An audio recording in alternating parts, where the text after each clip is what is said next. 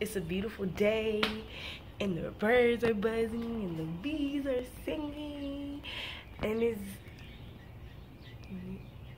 Draco got that kickback when I blow that. They all do track, they don't shoot back. One shot, close range, right down head tie. Yeah, I did that. Yeah, I lived that. Call up Uber with my shooter.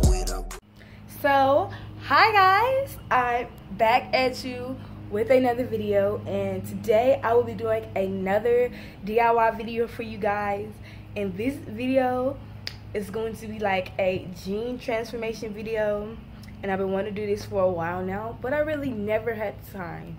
So today is a bright and shiny Saturday morning, and I got up early just to shoot this video for you guys. And as you can see or kind of tell, I'm outside because the birds are chirping and the bees, they buzzing. So yeah, so let's just get into this video.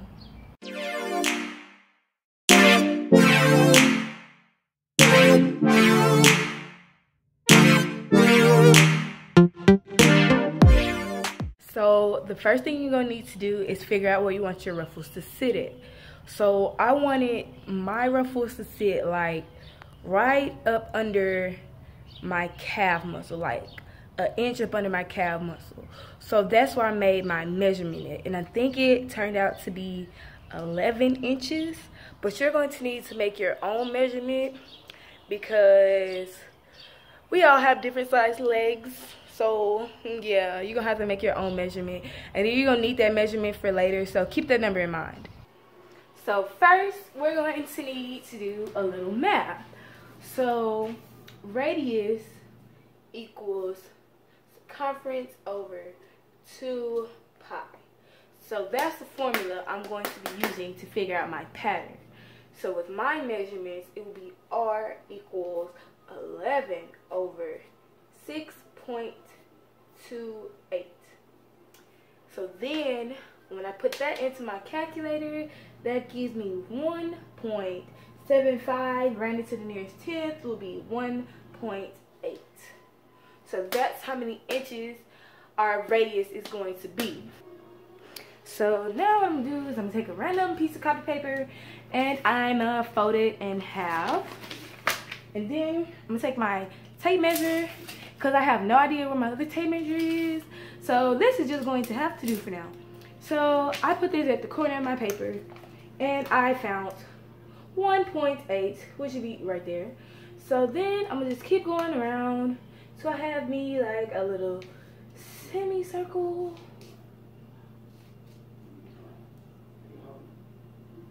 And blah, blah, blah, blah. And then I'm gonna just eyeball it from there, because I really don't have the patience, any of that. So that should be good enough. And I'm measure like 4 inches from there. And I'm gonna just do the same thing and make a semicircle.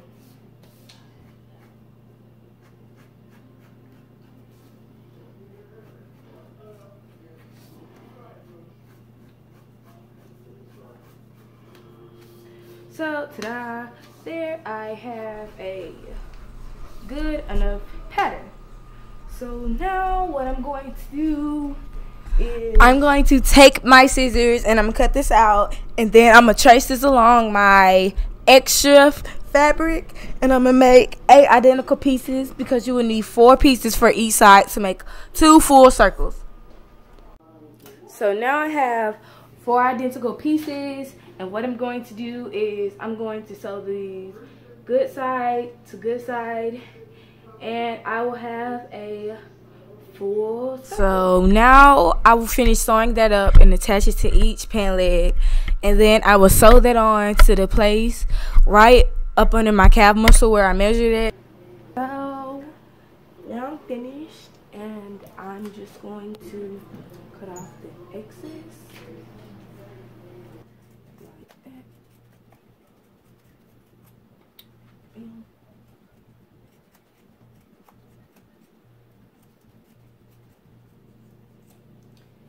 And save these for later. And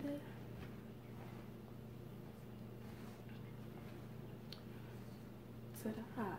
They're basically finished.